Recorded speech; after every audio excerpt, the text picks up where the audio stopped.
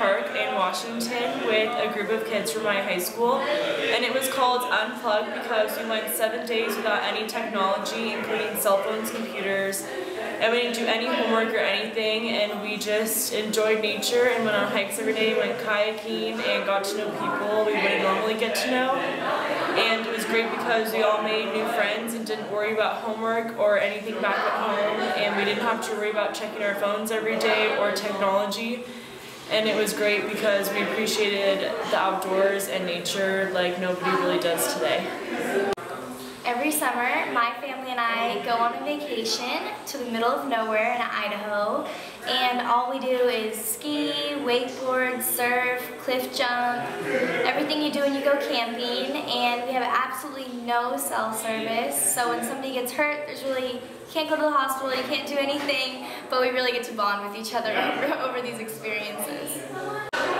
My favorite memory is when I go home, all my friends and I, when we go out to dinner, we put our phones in the middle of the table and we have this thing called a phone stack. So the first person who touches it, or touches the phone stack, touches their phone, has to foot the bill for dinner.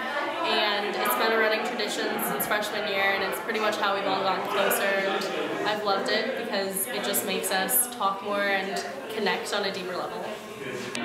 My recreational time was spent playing water polo in high school. I played with girls from different high schools, so I got to meet a lot of new friends, and I didn't have time for technology because I would go home after practice and do homework and sleep to just keep up with school and my health. So I think I had a great experience with sports. My favorite memory as a kid was every summer me and my sister would go outside to play every day, and we had a big group of neighborhood friends we would go play with, and we would run around and jump on trampolines and ride our electric scooters around and just find anything to do outside, and I really loved it, and that was a great way how we spent our summers.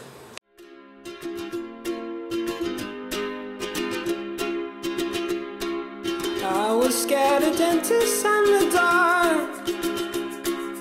I was scared of pretty girls and starting conversations. All my friends are turning green. Yeah, the magician's assistant in their dream.